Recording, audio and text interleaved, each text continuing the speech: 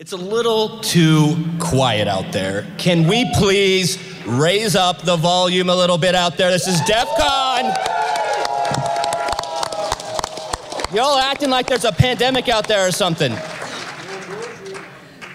All right, we're gonna kick off this early evening party panel talk here about the most happy topic on the planet, which is what the dumpster fire is going on with healthcare, right?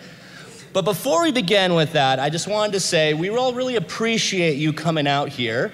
I'm gonna introduce myself quickly, then Replicant at the end is gonna talk a little bit. We'll get to introducing the rest of our panel, which is who you truly came here for. Please give it up in the middle here.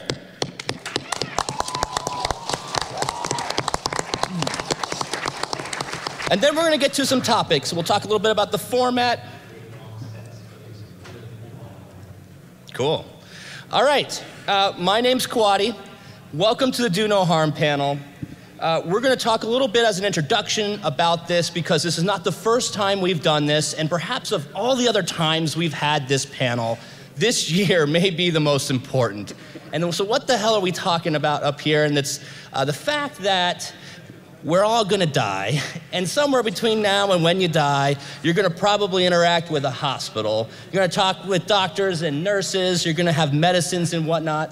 And believe it or not, ends up that healthcare nowadays is pretty damn connected, and it's all running vulnerable shit. And for the most part, it's been a raging dumpster fire for us as long as I've been around, pretty much. That is what this is about. If you're interested about learning about other stuff, there's another really awesome talk going on, but we'd encourage you here. And then also, we'll have some opportunity to answer questions. Jeff, go ahead and take it.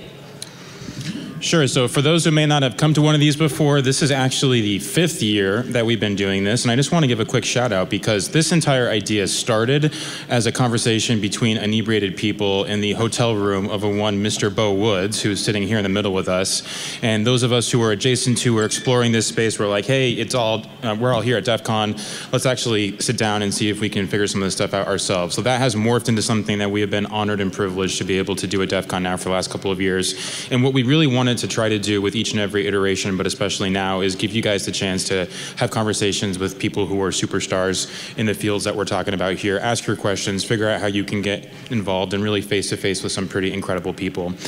So what we're gonna do is we're gonna have a little bit of a conversation between us, probably aim for about 45 to 60 minutes on that, and then we'd like to open it up for general questions from the audience, but then at some point we're all just gonna kind of split off and move to different parts of the room, and would love to pick your brains, hear from you, and sort of talk about some of these issues in a little bit more personal space.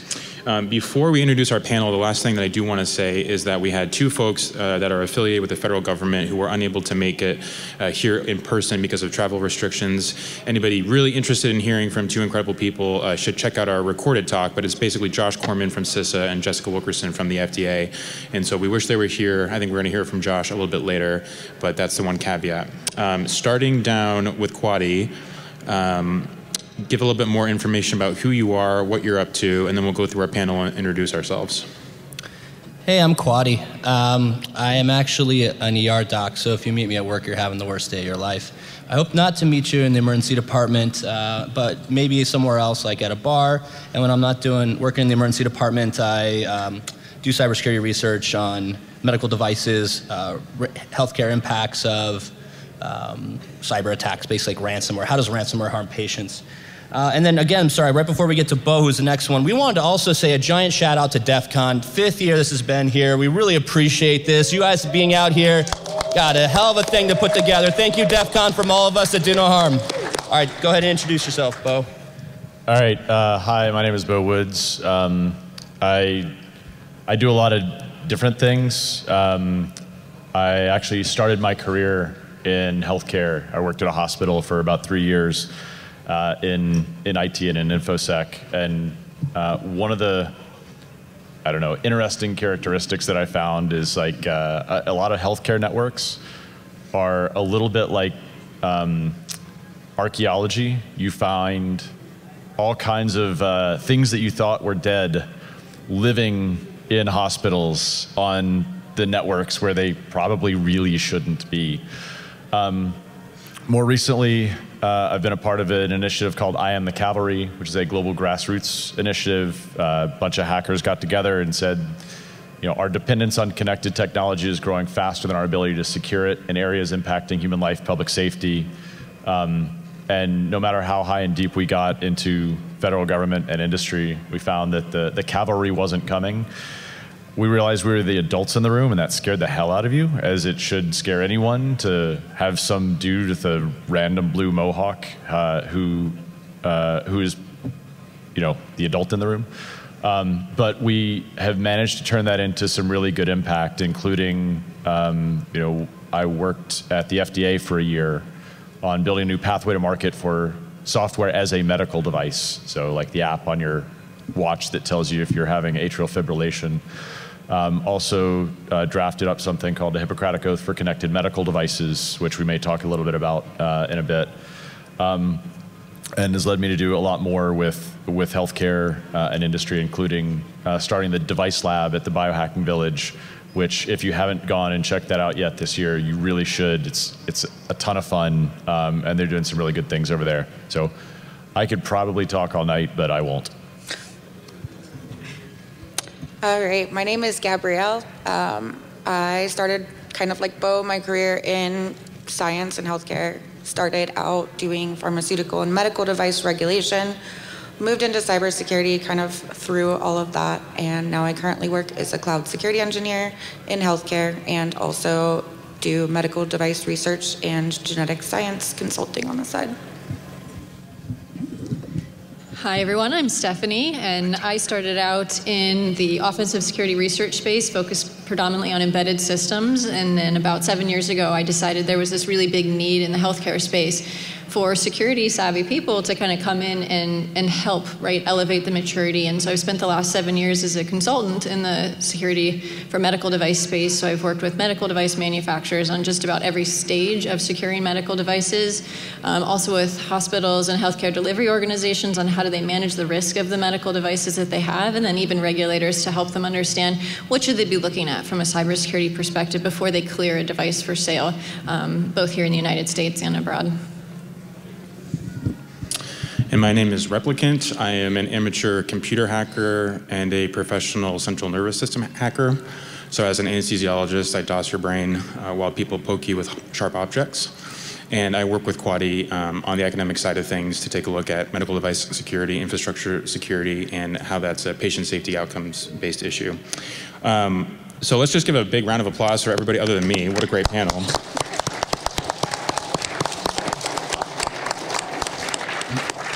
And this is usually a little bit more of an intimate affair in a much smaller room, so it's really cool to see everybody out here. At the risk of perhaps boring some people who are very familiar with this concept, I wanted to take the liberty of asking some of our panelists to sort of give a very general 30,000-foot view sketch of some of the topics we're talking about, just in case you wandered in here because there's nothing else to do and you are hearing about this type of security for the first time. So Stephanie, we're going to ask you to give a little bit of an overview about what's been going on with medical devices, and then Bo to talk a little bit about the infrastructure and policy issues. Yeah, so I'll actually take just 10 seconds to explain to everyone just what actually is a medical device. So it's a term that gets thrown around a lot, but it actually has a legal meaning, and so I'm not going to get too boring, but just understand that anything in the healthcare space that helps treat or diagnose a medical condition is considered a medical device. So something like a tongue depressor, that big popsicle stick that they put in your mouth, that is actually a medical device. And so it ranges from the non-digital all the way through the digital that you're probably thinking of with things like pacemakers and insulin pumps. And so understanding all of those are regulated as medical devices, but the potential for patient harm that that device can cause against a patient is what dictates basically what severity of a medical device it is or what class it is. So not all medical devices are treated equally. A class 3 medical device like a pacemaker is held to a much higher bar from a regulatory perspective. And so understand when we talk about cybersecurity for medical devices, that bar, it's all a risk management based game, right? There's no compliance, there's no certification in medical device cybersecurity. It's all risk management based. It is you putting together the story as a manufacturer of here's what I did for cybersecurity, here's how I perceive the risk in my medical device, and then taking that to a regulator and saying, here, I think I've controlled enough of the risks in this device that you should let me sell it here in this country. And so this journey really started back in 2014. So the first regulatory guidance around cybersecurity for medical devices came out from the FDA in 2014. And it was around what we call pre-market cybersecurity. So all the things you needed to do for cybersecurity as a medical device manufacturer to get your device ready to sell. The post-market cybersecurity guidance came out a few years after that, and then that overviewed everything you needed to do after that medical device was approved for sale here in the United States, then what you needed to do for that. The FDA has gone back and they're working on a revision for that pre-market guidance, but it's currently out in draft form. So if you want to see sort of where is the FDA going with the requirements that they're now putting in medical devices, you can read the current draft version of the pre-market guidance that's out. And the FDA has been they've been awesome in this space. They have absolutely been partnering with the security research community, the medical device manufacturers, and they're trying to really grow cybersecurity in medical devices without stifling innovation. It's a really, really tough balancing act to make sure that we continue to raise that bar in cybersecurity, but you can't stop innovation in medical devices. And so that delicate balance, and sorry, I won't pontificate forever. No, that was awesome. And then, of course, we've just had a smattering in the last, 15 years of vulnerable medical devices that caught some attention, right? So we had the pacemaker, AICDs, devices implanted inside your body that can shock your heart when your heart rhythm starts getting strange, right? Those have been vulnerable and demonstrated to be potentially deadly if attacked. Infusion pumps that control the rate of medication going into patients, those are also been shown to be vulnerable, like in 2015. And insulin pumps, I mean, there's a whole host of devices, and it seems like the common thread was a researcher wanted to learn more about it. They bought a device off of eBay or got it somewhere else, and in a short time, they found that something really potentially concerning about patient safety. Awesome. So we're going to go now. It's not just about medical devices. We're going to talk today also about hospital infrastructure. One of the concepts we're going to talk about is how can a vulnerability, if exploited, impact a person's life, right? Their ability to be diagnosed with a particular disease or get the treatment that they need. And all that stuff that supports that care is all that infrastructure. And so Bo's going to talk a little bit about just an introduction to healthcare infrastructure and its vulnerabilities as well. I'm curious, I know every time we do this, after we step down from the podium and go out into the crowd, always there's 5 or 6 people who come up to me like, man, I work in a hospital, that was so cool. You're talking about the things that I live and breathe every day. So just by show of hands, if you want to raise your hand, who works in or has worked in a hospital dealing with tech stuff? Okay, that's a good number. How many have had loved ones in the hospital or have been in a context, in a setting where you were impacted by ransomware or some other type of security incident at a hospital? Raise your hand. Okay, a few people. One of my first days working security at a hospital, we had a network worm that went around and it hit a bunch of servers. Didn't think too much of it. We were able to pop in with remote desktop or whatever, push some policies out to get rid of it. It wasn't too big of a deal for too long. It probably took us, half a day to clean up, which is not terrible. The next day I went in and I got a call from a physician in the natal intensive care unit. And the natal intensive care unit, if you don't know, it's where some of the most vulnerable patients in a hospital are. It's premature babies and the patients who they struggle just to take their first breath, and they're a little bit behind the curve to start with. And the physician who called me up was like, "Hey, our fetal heart monitors are going up and down, and every time they go offline and come back on, they have this Windows screen." And it's happening about every 15 minutes or so. I wonder, I know you're not the medical device person, but can you help us out with this? I said, hey, sure, I'll give it a shot, right? So I knew that we had the network worm the day before, Windows screen. So I started going through a quick diagnostic. And it turns out that these fetal heart monitors, which are systems that basically track the premature baby's biorhythms so that the nurses can sit and watch it, so that it can feed into the medical care that the doctors give. They were infected with this banking Trojan that was meant to steal grandma's, bank password. But instead, it was causing in these devices a reboot every 15 minutes. And so it would lose patient state. And what happens in that case is you have to have a lot more patient care delivered manually by doctors and nurses who are really competent, but it takes a toll. So you need extra doctors and nurses coming in. The consistency will dip if it's not automated because humans are more fallible than computer programs. And so basically these vulnerable patients were at a loss. So called up the manufacturer. The manufacturer said, oh, sorry, that sounds like a malicious software issue. We don't cover that. Said, okay, well, give me the password. I can get into it. I know how to get rid of this. It's not a problem. They're like, oh, we can't give you the password. It's a medical device. You could change something. Like, wait a minute. So there's a virus. There's unwanted, known malicious code on this. And I want to put known productive code, the patch that the manufacturer issued, and the software manufacturer for the operating system. And you won't let me do that because that's a change, but malicious software is not a big enough change for you to, have a problem with it. They're like, well, that's whatever. They used a line, which is a lie, that it's a medical device and therefore we can't change it without getting reauthorized by the FDA. Totally not true. And we can talk about that more probably in some of the after chat. So I reasoned that if this device got hit by a piece of malware, a network worm, the vulnerability exists. I can exploit that vulnerability too. So I drafted a justification, went up to hospital leadership, got all the necessary approvals. They thought it through. And started just using Metasploit to pop the boxes, drop the patch, kill the malware, and get the doctors back to saving lives.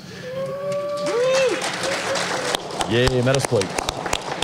Hacking for good, right? I mean, we want to use our hacking skills for something good, and this was a really productive use. I was able to put the doctors back in charge of patient care rather than being dominated by malicious actors who ended up being in, I think, Morocco and Turkey at the time.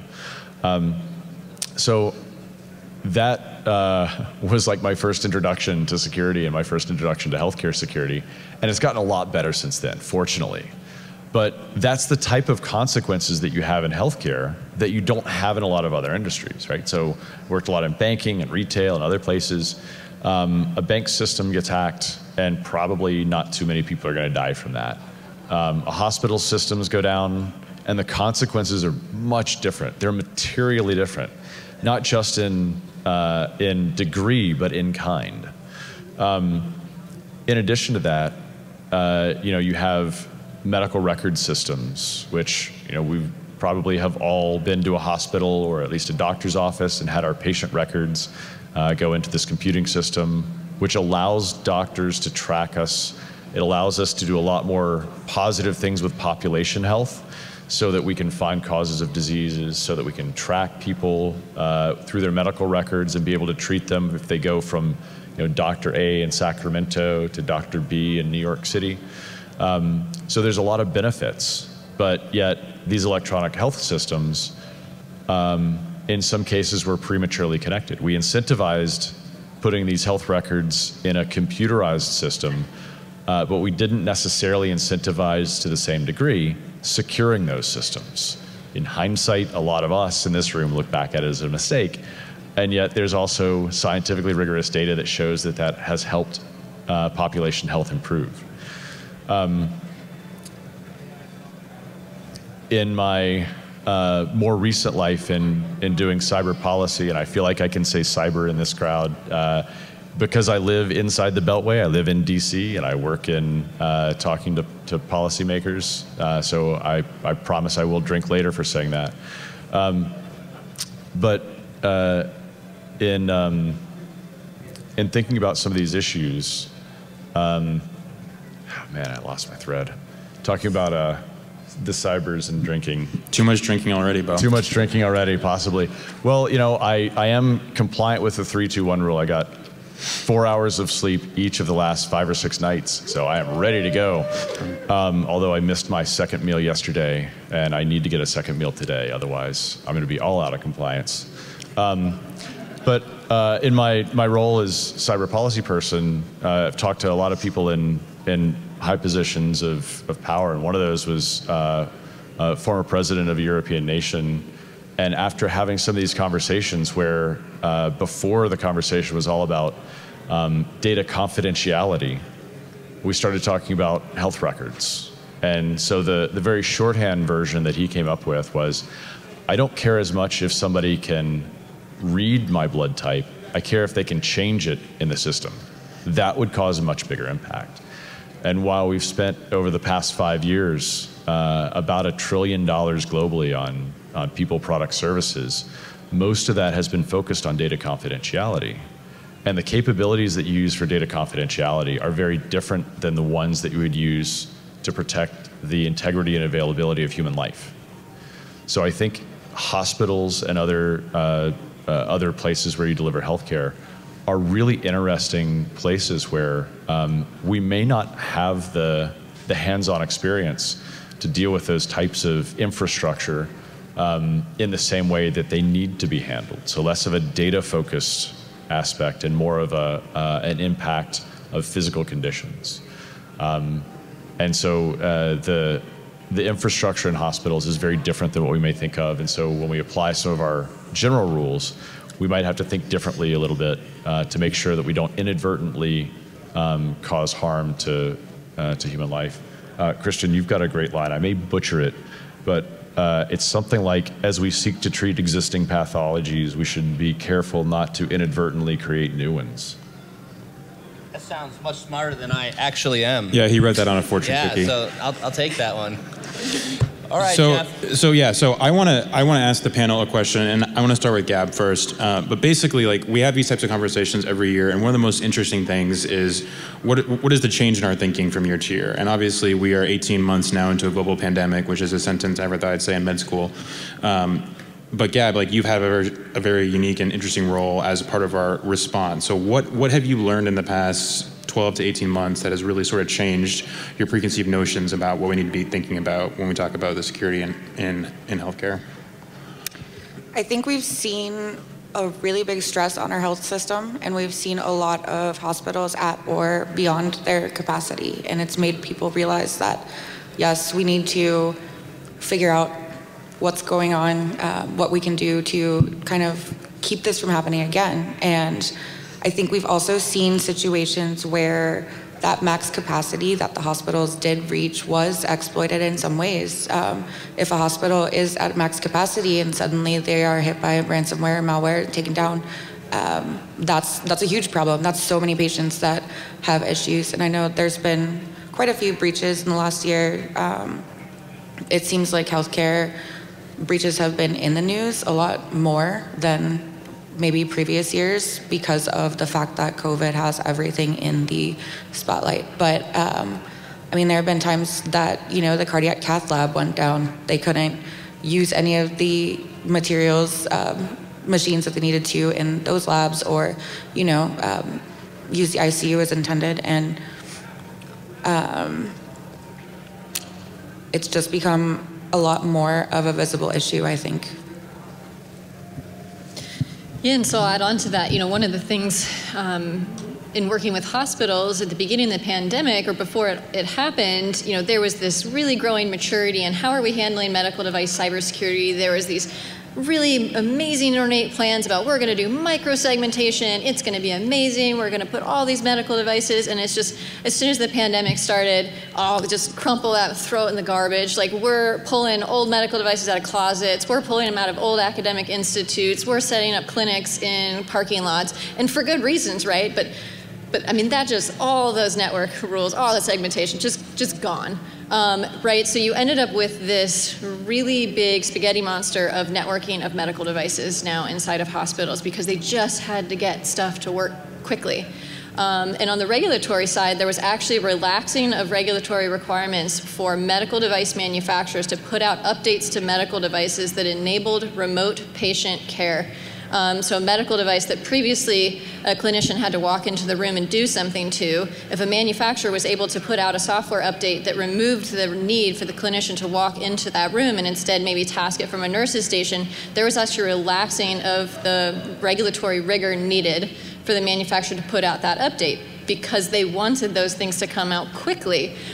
So I support that they did that, but understanding that also happened as a result. So some of the software updates that were coming out at the time to enable remote care to some of these medical devices did not go through the normal rigor process. And in some cases they did, right? Some manufacturers still did their normal business as usual, but some would have taken that route that was relaxed rigor on what was actually needed from a testing and verification perspective of those patches. So you're just now starting to, in the healthcare space, I feel like you're just now starting to see these IT clinicians come out and up and able to breathe and actually say, okay, I need to clean out the spaghetti monster that I made. And so you're now starting to see that bandwidth come back where they're looking back at, okay, how do I resegment these networks? How do I get these legacy medical devices in a secure network versus just the, like, let's just put it all together and make it work. So I think we're starting to see now that wave of let's kind of clean up that technical debt that we acquired early on in the pandemic. And so we're starting to clean that up. I just want to get anyone in the audience to raise your hand if you saw a doctor or a nurse practitioner or some other provider on your phone or on your laptop during this pandemic. Raise your hand. All right, keep your hand up if you thought that was rad. All right, keep your hand up if you think that that person was behind, like them connecting to the network and viewing your medical record or using the telehealth platform that they did could, hold itself up to like the lowest of skid. Oh, there's like no one up there.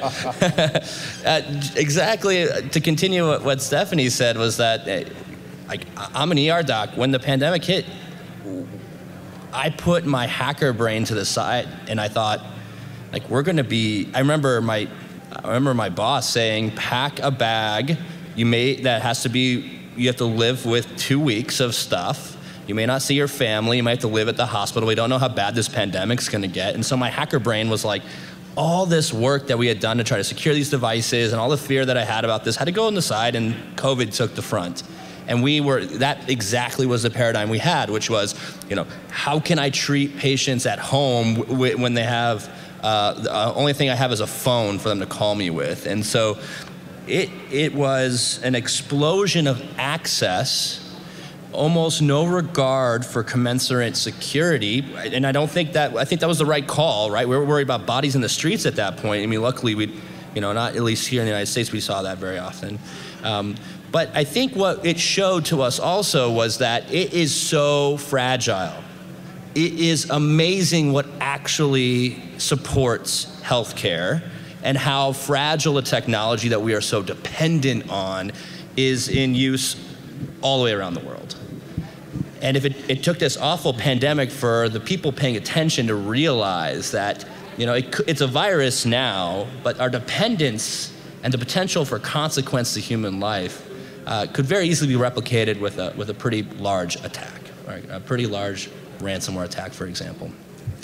Bo, I want to ask you, as somebody more on the policy side, I definitely echo what Kwadi was saying. Like when we were in the thick of it and we were intubating patients in the ICU and running low on ventilators, we were looking for a machine that could deliver positive pressure to a patient with diseased lungs, and that's the bare minimum. There were so many inventive solutions, partly from the makers in the hacker space who were able to jerry-rig things. Has your thinking at all changed with respect to the threat model? Because we had all of this exposure to medical devices and the security wasn't really as much of an issue as we are now seeing with more infrastructure-based attacks. I mean, for the last 5 years, we've been worried about a discrete, individualized medical device, and now we're starting to appreciate the problem differently. Can you talk about your thoughts on that? Yeah, that's a complex question. I'll give a slightly off-topic answer, because something that Christian said really triggered me to think about the positive outcomes that we could see, and especially in public policy, some of the positive outcomes. So for those people who raised your hands because you could see a doctor on your phone or on your laptop, that only happened because of a policy change where telehealth, telemedicine is now reimbursable by insurance. I think that's absolutely amazing. Like, why have we not had the ability for home health care? Why have we had to go into a doctor's office? Yeah, thank you. Why have we had to go into a doctor's office, take time out of our day or whatever? Why can't we just get on these phones? The technology in the vaccines that most of us have now taken, everybody in this room has been vaccinated. Not everybody has been vaccinated with the same technology, but like mRNA vaccines are absolutely astounding in what the capabilities are. And it kind of took a pandemic for us to unleash some of these things that we've been hypothesizing about for a while and trying to do. I remember I had a conversation with a physiotherapist who, physiotherapy is like very hands-on. You have to touch people, move their arms up and down, and manipulate their body so that their body can recover in a way that helps them get by. And they were doing remote physiotherapy sessions, and the person's partner was actually the one who was doing the physical touch. Like, think about what that means in terms of a patient. Instead of having a stranger touch you or be there with you, it's your loved one, whether it's a family member, a friend, or whatever. I would like to, I want to focus on the happy side of it and the fortunate side of it for a minute, because a lot of times we just look at the downsides. But I think there's a lot of amazing capabilities that can come out of it. And Jeff, to your question, how does my threat model change? I'm seeing and trying to see, it takes conscious effort because we're wired differently than a lot of other people. I want to see the benefits, the silver linings, and look at what can come out of this that we could then use to create the next generation of patient care and the next generation of more convenient, more effective medicine and health that we can deliver to people around the world. Okay, we're gonna ride that amazing, uplifting sentiment to the top of the roller coaster, and we're gonna go right back down, okay? And I think that is, we'll start off by saying, the vaccine was amazing, and we have an expert on this panel to discuss that. But I mean, Gab, how close were we to like one ransomware attack to having 6 months delay in the vaccine? Like, that is terrifying shit. Think about how many people would die. And I'm kind of curious, because you have some insight. Yeah, definitely. It was bad. There were a lot of attempted attacks to either glean some vaccine information from what we had or just to kind of see what we were up to. And that would have upended everything. I mean, we were working really hard to kind of get everything out as fast as we could. The trials, some of them are running concurrently, phase 2, 3, 4. A lot of the sites performing the trials, I mean, I can tell you that the review of those was really scary and kind of quick. It was run through really quick. And yeah, just anything that would have toppled that house of cards that was barely being held together would have been horrifying, and it would have pretty much stopped everything completely in its tracks and taken down whatever work we had already had. And it doesn't sound, I guess, that bad since we're past that point, but there's no reason it couldn't happen again. So at the risk of asking you to toot your own horn, Bo, I mean, you and Josh, who's not here with us tonight, but you were hired at CISA specifically for the purpose of, protecting this type of research infrastructure and vaccine delivery. What did the feds do right in this situation for once? I probably shouldn't answer that. He's gonna have to pass on that, sorry. Hard pass. but just want to reiterate, Gab is talking about so much of the research infrastructure, the collection of data, the clinical trials, the technology to develop the vaccine, to then manufacture the vaccine. If you really take a 40,000-foot view of that, you can know as a hacker how many very vulnerable links in that chain there were. And if only one broke, if one data center containing the critical stage, phase 2 clinical data was inoperable, inaccessible, that they'd have to redo all of that. And it could put us months behind.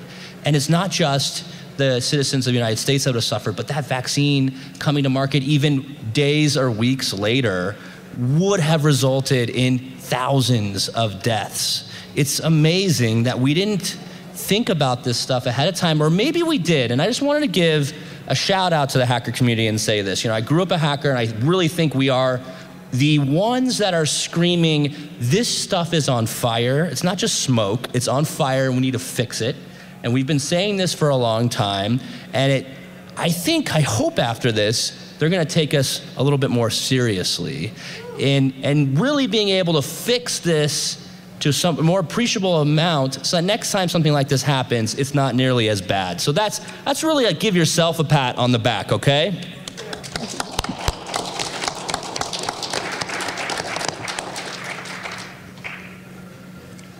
All right, I'm gonna play a clip of Josh Corman, given about a 4-minute, so he was supposed to be on this panel, he couldn't be on this panel. I'm gonna go over to this podium, I'm gonna play a 4-minute clip. I want you guys to pay attention, and just to give you a tiny bit of a primer, this is a discussion about patients' lives. So I often get asked, show me the body count, right? I'm so, like, you talk to me until you're blue in the face, Quaddy, about how bad this is in healthcare, but show me someone who's died.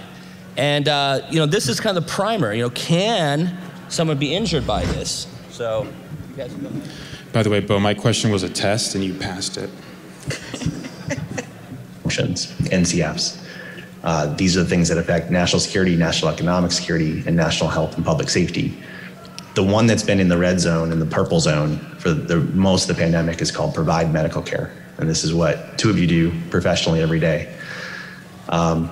We looked at severe strains throughout the pandemic, initially noticing a new problem because of the pandemic, which was cascading failures. So it used to be that if you had a ransom or an outage or some power problem, you would merely divert ambulances to the next nearby facility. And that's kind of predicated on the next nearby facility being able to receive anybody. So when everyone's at a saturated level or in the red zone themselves, a failure in any single hospitals tended to have cascading stressors or failovers in nearby facilities. So Christian, I heard in your amazing testimony to House Energy and Commerce, similar sentiments. So we started studying that as well. Then we started looking at something very poorly covered in the media, but the CDC tracks something really important every year, every month, called excess deaths. And this is the difference between expected deaths and actual deaths by condition, by month, by state, and at the national level. And when the US hit that February milestone of 500,000 lost Americans to COVID, we also hit a different milestone of 150,000 lost Americans to non-COVID conditions that are otherwise treatable, very treatable.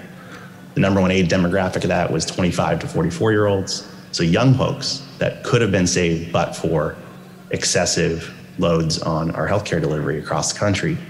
So these are things like time-sensitive things like heart attacks, strokes, cancer, where time matters, minutes matter, hours matter, days or weeks. So Christian and others on this panel in the past, we often cite the New England Journal of Medicine article. It says 4.4 minutes during a marathon could be the difference between life and death and increased mortality rates for heart attacks.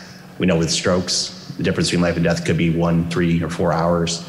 So what did 4 weeks of interruption in the state of Vermont do with the UVM Medical Center and 118 facilities in upstate New York, Vermont, and New Hampshire? So again, where minutes matter, and we know that delayed integrated patient care affects outcomes, including mortality rates.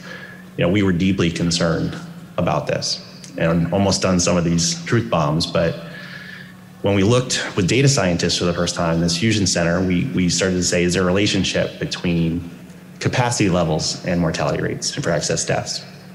And we're starting to share this with the public data, but without getting into the inflection points, we did see a strong and positive correlation between something like ICU bed count and excess mortality, excess deaths 2, 4, and 6 weeks later. So we got a kind of a leading indicator that we could tell if a hospital, a region, a state was going to incur excess deaths if they were starting to reach too high of a capacity level. And then ask the really tough question that I think Do No Harm cares about, which is, can cyber disruption precipitate or accelerate or cause that harm to worsen? And of course, we know fire is hot and water is wet, so of course, any degraded and delayed patient care from any source can do this. But we did start asking the uncomfortable questions and looking at the states hardest hit by that concerted effort to disrupt healthcare during the month of October and November. And adjusting for all other variables in a state like Vermont, it was very clear that electronically disrupted hospitals achieved that excess death red zone much faster than their peer group.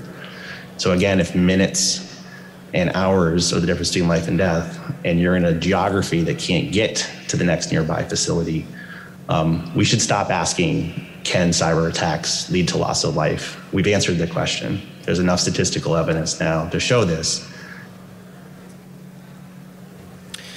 Wow, that was, makes you feel happy inside, doesn't it? This is what we're talking about, it's really important to protect patient health information. It's really, really important to realize that in medical conditions where minutes matter, the hospital infrastructure, if under attack, and you could get worse care. I wanted to play that clip at the request of Josh this panel just to discuss briefly kind of your reflections of that, because for the longest time we've gotten so much criticism, and some of you out there in the crowd may have this, hey, show me the body count. You know, is this a turning point? Are we seeing more and more data? Can we now more reliably conclude that patient harm is real when a hospital gets ransomed? And what the hell do we do about it? I'm gonna lay that out there. I mean, I think if you can listen to what Josh said and still think that there isn't a correlation immediately and that there isn't a body count, then you're not listening.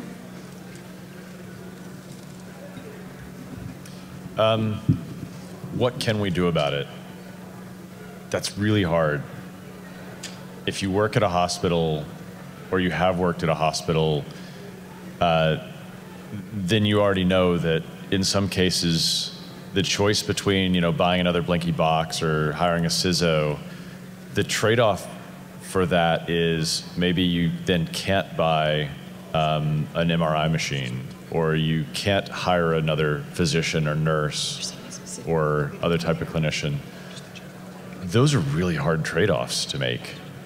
So when we sometimes, you know, sit back, and for those of you who haven't worked in healthcare and think, well, you know, just patch stuff or just get somebody who knows what they're doing. If you're a clinical access or a critical access facility that there's, you know, no other hospital for 100 miles, let's say, you got 8 beds, you got 5 or 6 doctors, a handful of nurses. Which nurse is going to be your IT person? Probably none of them. But they're in the position where you can't really hire somebody in that local area, because if you have IT talent, a lot of times you go to the bigger city because there's a salary there that you can't match locally. And a lot of these places are really struggling. If you look at I think it came out in 2017, the HHS Healthcare Cybersecurity Task Force report, they looked at a lot of really important, profound truths and surfaced those and put them into a nice, you know, page 1 graphic that are, here are the problems in healthcare. But they went beyond that and they said, here are some of the things we can do about it. Everything from public policy steps to some things individuals could do, to things hospitals could do, you know, carrots and sticks, incentives and punishments. And I think there's some good blueprints in there, including, you know, for instance, can we have managed service providers that cater to the needs of these hospital workflows, so that, you know, if you have an anti-spam filter and you get a bunch of emails from labs that might trip a threshold, you don't block the emails that are coming in from labs where it's critical treatment information coming in, right? How can we create some of the incentives that would allow for those managed service providers to do that, so that you can scale up security protections or scale them down to the size that fits some of these small organizations that are really cash strapped? How can you do several other things? So I'd encourage you to go take a look at that. It's government reports, so a little bit dry, but go check it out. And has anybody ever like called your hospital to like volunteer? Hey, do you guys need some help? I have a certain skill set and expertise. I'd like to see if I can help you. That might also be a step you could take, or temporarily trade in a high-priced job for one that's maybe a little bit lower salary, but in one of these healthcare areas where you can make a huge difference to somebody. I'm getting a thumbs up there. I take it that at least one or two people in the audience have done something like that, so it is doable. Yeah, and so one of the things I also wanted to kind of shed light on the scale of the problem. So giving people an idea of, in just what we'd think of as a pretty medium, normal-sized hospital, you may have around 6,000 unique makes and models of medical devices, digital medical devices, on that hospital's network. So when you start to talk about the maintaining of cybersecurity of those medical devices, that is 6,000 unique makes and models that update patches in different ways, that you have to keep track of if they're patched. I can tell you from working with hospitals, the number that have a grasp on what medical devices are even on their network is just so tiny. That is such a huge struggle in the space right now, is hospitals, they don't know what medical devices they have. They don't know what's on their network from a medical device perspective. The ones that are more mature that I've worked with that have gone through that exercise, what they've found was the medical devices actually represented about 15 to 20% of the endpoints on that hospital's network. And so that's a really big percentage of endpoints that you think of all those other hospitals that don't have those maps, that don't know what those 15 to 20% of those endpoints are on their hospital networks. That's pretty scary. And so the scale of the problem is huge. We don't know what's on the networks. There's such a unique amount of just makes and models that even if you do have a grasp on it, keeping those things up to date with the patches, just full-time job for dozens of people. And to Bo's point, they don't have full-time dozens of people just to run around and patch medical device cybersecurity. And the other piece of it is just the legacy issue, right? Medical devices are actually designed really well. So for a medical device to perform its clinical function for 15, 20 years is not uncommon, right? But we all know there's literally no digital components we could have put in that 15 or 20 years later is still secure. And you can't keep patching it, right? At some point, it can't run the latest and greatest of anything. So you have a lot of these hospitals really struggling with this problem of they have these legacy medical devices that still perform their clinical function, but they represent a really high cybersecurity risk to their network. So how do they decide to let go of something that's still working, right? Medical devices are not cheap. And when you think of, again, a medium-sized hospital, right? One of the ones I worked with had about 1,200 infusion pumps, right? That's not even that big of a hospital, 1,200 infusion pumps. You go to replace that, that is millions of dollars to replace devices that are actually performing their clinical function just fine. So where do you find the budget to do that when those devices are working, right? What is that bar of cybersecurity risk where you have to make that decision to end of life that medical device? And a lot of hospitals are really struggling with that right now.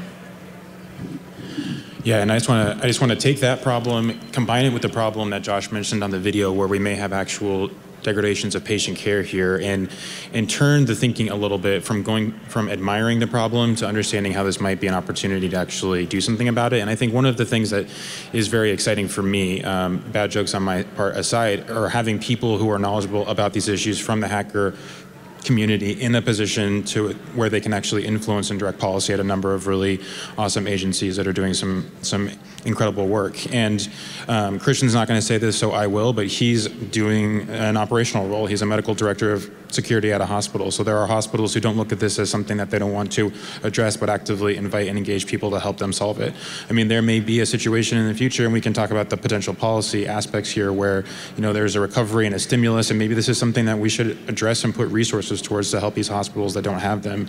I commonly think about this as a problem analogous to clinical medical disease, right? It's much easier to prevent a problem or to manage it chronically before it becomes an acute issue spiraling out of control. And so I think figuring out ways for us to turn towards those types of solutions is really interesting in this particular moment.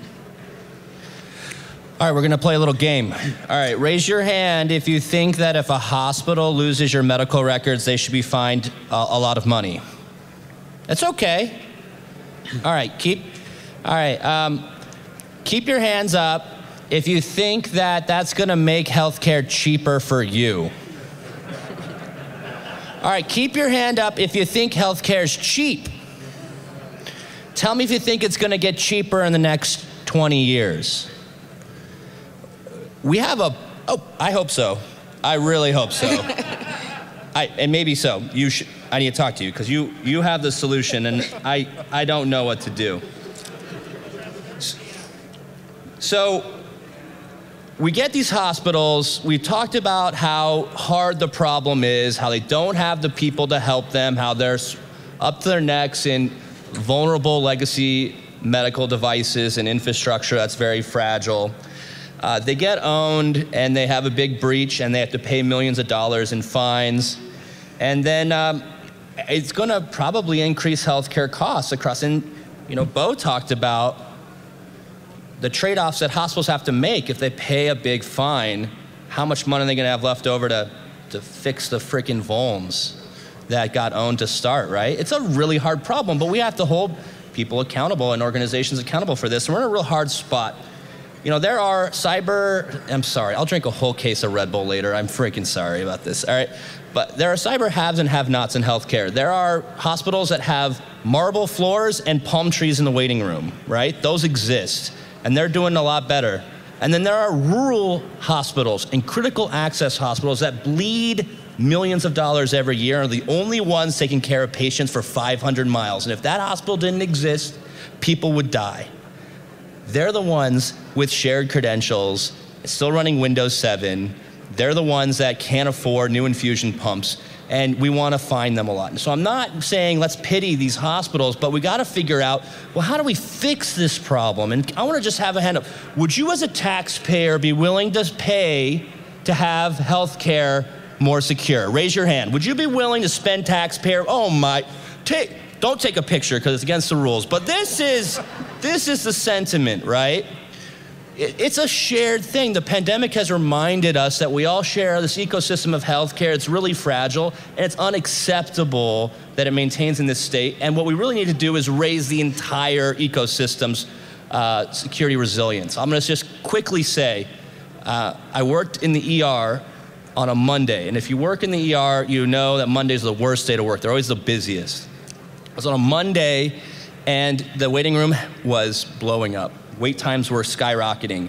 Patients were staying in the hospital for 2 or 3 days, in the emergency department sometimes 2 or 3 days, waiting for beds upstairs.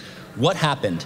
It wasn't even us that got hit with ransomware. It was a hospital system in the same town as us, right? It's an ecosystem of care, and that if we don't build up the resilience of the entire ecosystem, guess what's gonna happen to the ambulance transport time if you have a stroke or a heart attack and you have to go and bypass those 5 other hospitals that are on diversion because they got hit with ransomware? Guess what? Your time's gonna be longer.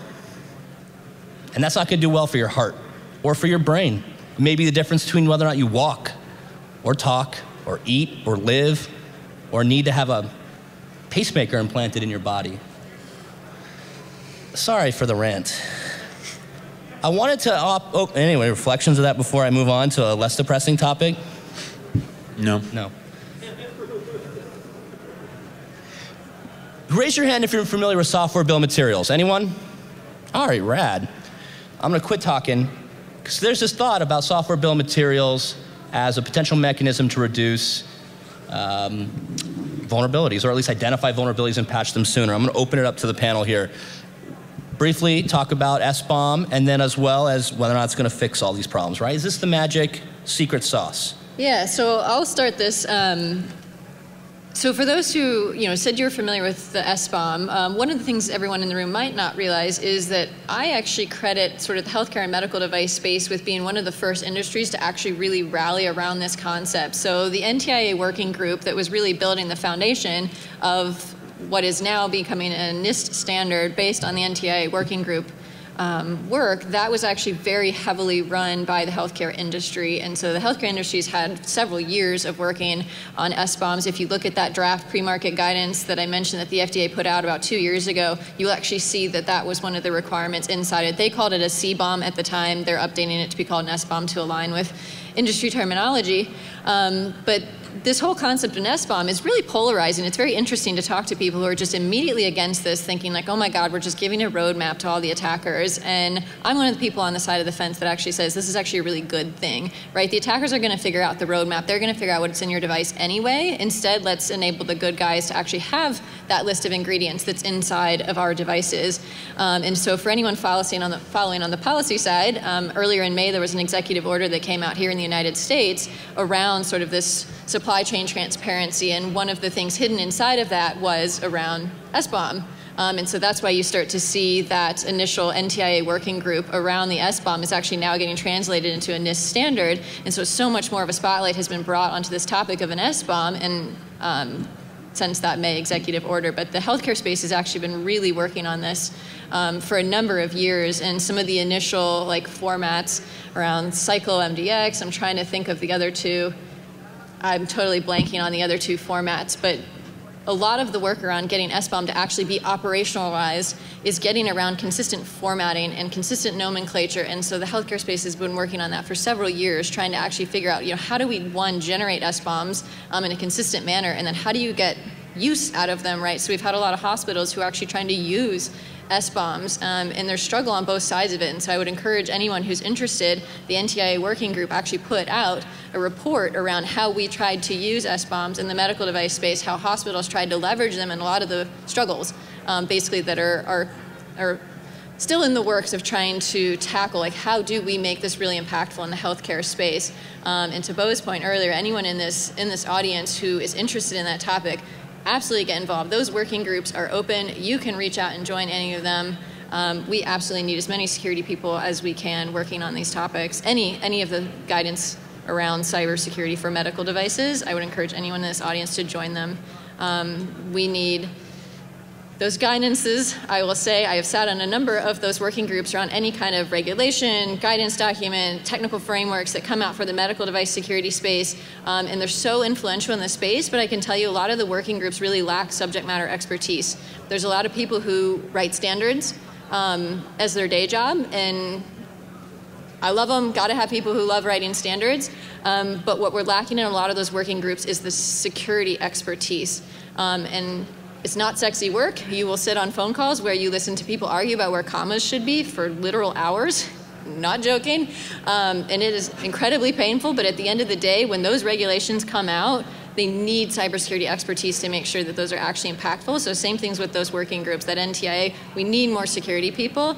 So anyone in this audience, if you want to make an impact, one of the biggest ways you can do it, if you're not willing to sort of change jobs and change your salary, join those working groups. Be a subject matter expertise on any med device security working group. If you're not sure which ones to join, absolutely reach out to me. I can send you a list of stuff, but please be on those working groups and lend your security voice. For those who aren't familiar with SBOM, software bill of materials, the idea is gross oversimplification, but it's like an ingredients list on your food, right? What's in the thing that you're using? And Dr. Marie Moe, who is herself a pacemaker patient, sometimes says that she can know the ingredients that go into the candy bar she's eating, but she can't know the ingredients that go into the pacemaker that keep her alive. And in another very oversimplified example, if you look at two extremes, and software bill of materials is not either of these extremes, but two extremes, one where manufacturers have no idea what goes into the products that they make and sell you, and one where they have full visibility into what goes into the products that they make and sell you. Which one would you rather be at? Anybody want manufacturers to have no idea? Raise your hand. Christian does. He's in that camp. That's cool. But in some of the last few years, when hospitals have started asking medical device makers to provide a software bill of materials, it caused those medical device makers to have to figure out what's actually in their software, what's in their hardware. And they said when they looked into it, it scared the hell out of them. And they issued updates, not because there was a new vulnerability announced, but because they found out that there were very old vulnerabilities that were causing undue risk. So the act of asking to reveal what's in your software, what's in your hardware, can have a catalytic reaction, even if, to your point, even if the hospitals themselves don't know how to use it, the act of asking can create that.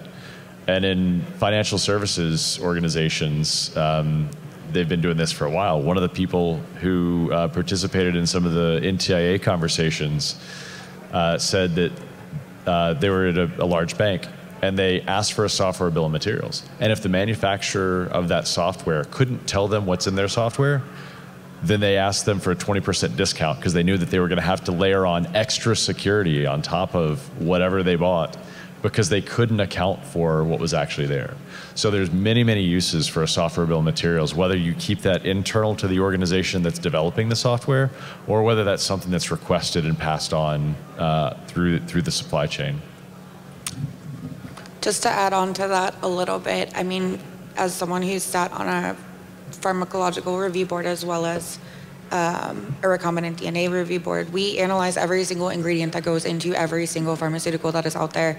It's tested over and over again. We know exactly where it came from, you know, what modifications it has, things like that. Why wouldn't we want to know what configurable pieces go into medical devices?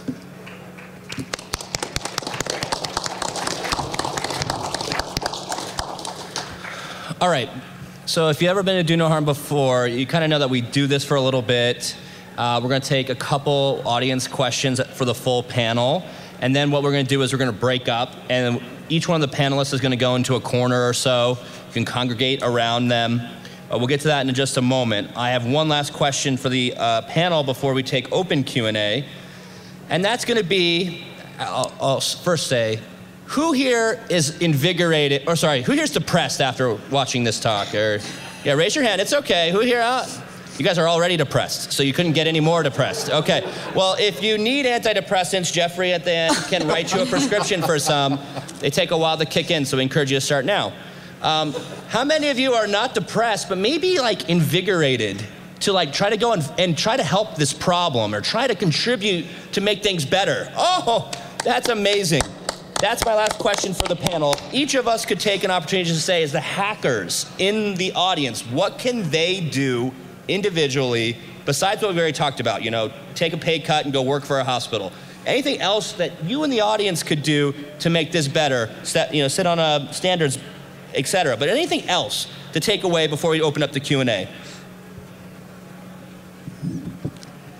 I'll say talk to your own doctors and nurses and people who you interact with as a patient and make sure that they're up to speed on some of these issues. They don't have to be experts, but make sure that they are aware of the fact that this is becoming something they should pay attention to.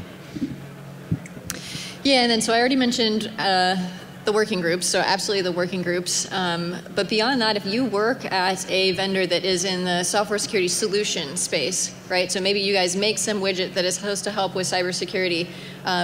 Think about how that widget may help the healthcare space. There's a lot of general purpose sort of security widgets out there. They just don't work in the healthcare space. Either the medical devices are too resource limited, they have interesting operating systems, they cause too much of a delay on the system for things that have real-time signal processing. There's a lot of general purpose security widgets out there that literally just do not work in the medical device security space. So they're also very limited in some of the solutions that they can just generally adopt. So if you worked at one of these tool vendors, maybe bring up the fact that, like, hey, what do we do about the medical device space? Is there something we could pivot our software product to do? And then, of course, obviously just go work for a medical device manufacturer or a healthcare organization. I don't know a single one that does not have open job recs right now for security people. I mean, it's kind of a conglomeration of the previous ones, but ask a lot of questions, you know, question everything, do your research, visit the villages that are, you know, messing around with your medical devices and your infrastructure, and just be that kind of force that's continue to be an advocate for this kind of thing. Yeah, there's a lot of good things that have already been said. I'll say something that's slightly different, which is states actually hold a lot of power over healthcare.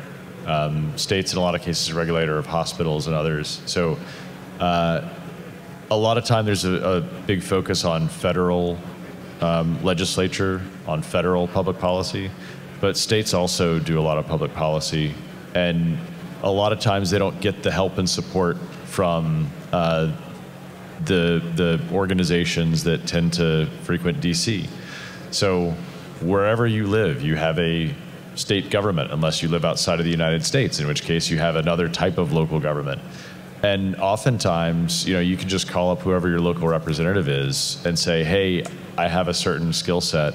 I'd like to offer it to you. Do you have anything that's going on? Or, ask them for a briefing. You'll get 15 minutes and you can go talk about healthcare security and some of the consequences and some of the other things.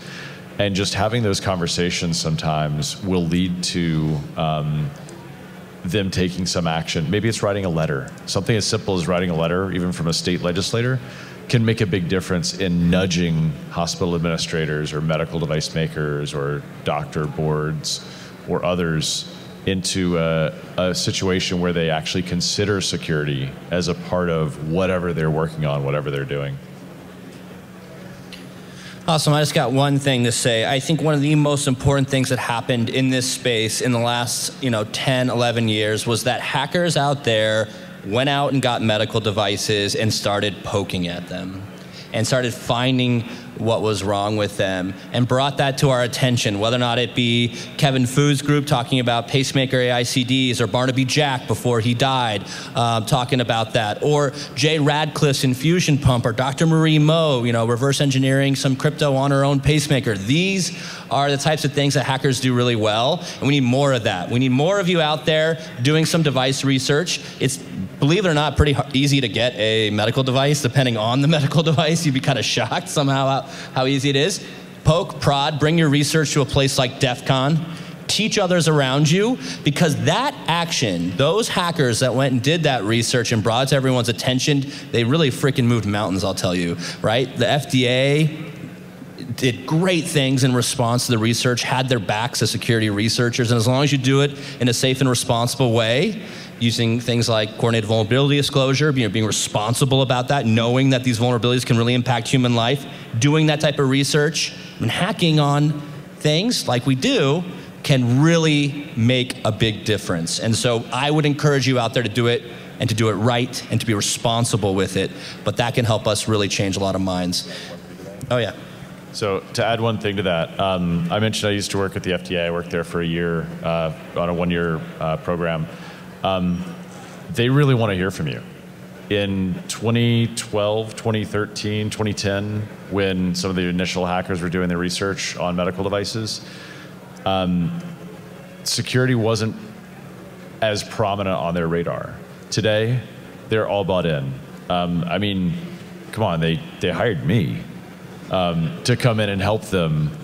They actively recruit. They're not here this year, of course, but in the past several years, they've been out at the biohacking village, going to talk to hackers, going to talk to medical device makers, making sure that medical device makers know that they expect a certain level. And in fact, one of the things that we pioneered was a website called We Heart Hackers, wehearthackers.org, where the FDA, the director of the FDA came out and said, we want more medical device makers to put their devices in the hands of hackers so that they can find the bugs before they become harmful.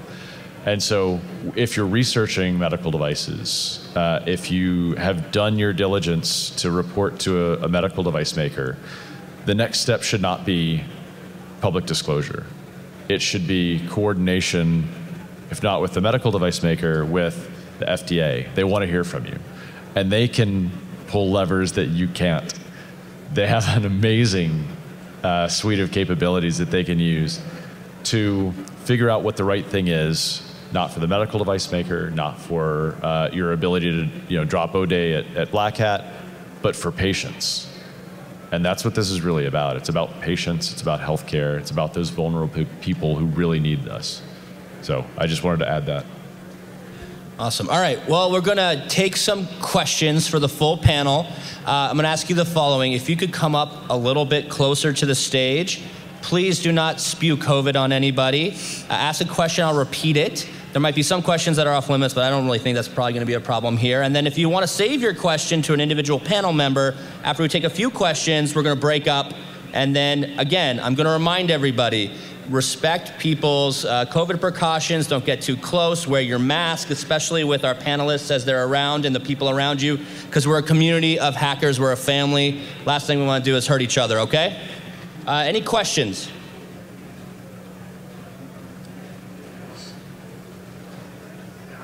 Okay. I actually worked in the medical industry. I worked at like 6 or 7 different hospitals over here. And the number one thing I see as an issue is that companies or manufacturer developers, they basically insert the software, create the software program or platform, sell it off, and then just never support it again. Do you guys talk a little bit about that? Yeah, so the question was, how do you get software, and I'm assuming hardware vendors who come sell a product and leave and never give support, or how do you address that issue, because it's a really huge one? Does that make sense? Did I encapsulate that well? I think it was about acquisition. Yeah. Medical device makers that get sold to other medical device makers too, right? I've seen a lot of like Windows XP machines and stuff like that, and run into like basically companies that they create this great platform program that looks great, they sell it off, and they sell it off for like 10 years, but then you just never get support from it. So there's no patches, there's no updates, and this company is basically like hospitals and stuff like that are stuck using this platform that doesn't work, is out of date, has vulnerabilities, and the company that sold it to doesn't care anymore because they already made their money. So how to deal with shitty vendors? Yeah, so I guess I'll rephrase it, not from shitty, but vendors who are not very clear about communicating end of support. So one of the things that several manufacturers are trying to do is make it very clear, kind of like Windows, right? When Microsoft releases Windows, they tell you the second that comes out when you're going to stop getting support for that operating system, so you can make a decision on what you're going to do with that operating system because you know when support's going to end. Manufacturers are still very early in that maturity of announcing how long are you going to support this medical device that I'm selling to you. So you do have instances of manufacturers continuing to sell medical devices, and you literally have no idea when they're going to end support or end of life that from a security update perspective. So there are some manufacturers who are working on this concept of this end of support, end of cybersecurity support, that when you buy that device, you know, but I would say right now that's still in its kind of infancy of its maturity cycle. So it is, the big ones are aware that that is an issue. They have not solved it yet. You mentioned it earlier, the FDA's post-market guidance. The FDA actually set up something new with medical devices so that security issues can trigger recalls. At the same time, they gave a carrot to manufacturers. They said if you meet certain thresholds, you don't have to do a recall. A recall in healthcare is a big deal. Bad news. So if you know about security vulnerabilities in a product, you can report that to the medical device maker. Again, if they don't do anything about it, you can talk to the FDA. As long as those devices are out there, that manufacturer has a responsibility to monitor safety, potential safety issues. And that's what cybersecurity issues are, according to the FDA. So there's a hook there that you can use to get at least awareness and attention. And when one of the researchers, Billy Rios, looked into security of some infusion pumps, even though the manufacturer no longer sold the pumps, they were required to issue an update or try and pull them off the market. And so that's what they ended up doing. And that manufacturer actually changed a lot of what they did. And they became, I think it was them that they became the first manufacturer that went through the UL certification for security. They've been at the DEF CON Biohacking Village Device Lab every year that we've had it. So the act of causing them to have to pay attention to security changed a lot of the way that they did business. So I would say use those mechanisms that already exist to go through those types of channels that they pay attention to already. It's called vodka and Bellagio. It looked fancy. I've never been. Is there any data related to other countries with very different healthcare delivery environments in the U.S., things like the Nordic countries, Southeast Asia, those incentive structures have led to better outcomes in the space, whether it's more secure devices by default, maybe organizations that are more effective at controlling them? I'm just curious if there is any comparison to make. Thank you for the excellent question. If I could kind of distill the question down, at the heart of it is, do we have data to be able to measure, or do we have data to compare certain interventions, right? Potentially between countries, for example, have different types of healthcare systems. Do we have very basic measurements of whether or not things work and whether or not outcomes are better if they're a more secure health environment, for example? Okay, I'm gonna take the stab at this because this is a little bit of a passion of mine. It is amazing to me how little data we have. Right? When you drive a car or when you go and do something of importance, when they make a product, they collect a lot of data. And they make decisions off that data because it matters. In healthcare cybersecurity, again, I swear I'll drink a whole case of Red Bull for you guys. I'll give myself heart palpitations. We have no data. I would love to be able to do a study that compares, take country A that has a nationalized health system and is quite secure, for example, comparatively to a lot of hospitals that are in the United States. And let's take a measurement of their heart attack victims and say who has better outcomes, or who's more resilient to ransomware, or what type of interventions in a hospital or mitigation, security control mitigations in a hospital actually result in less ransomware attacks. We don't have any of that data. We don't have the sophistication to even begin to ask those questions. We have to build the whole infrastructure. We have to get people to believe this is an actual issue. We have to put in place the sensors and epidemiology to collect that data, and then analyze that data. We got to train researchers to do this. And what I'm trying to say is, unfortunately, it's a dismal thing to even think about. All we have right now are anecdotes. We don't even have evidence. We have stories. And Josh mentioned on the video that we are now starting to collect that data in some cases and publish it.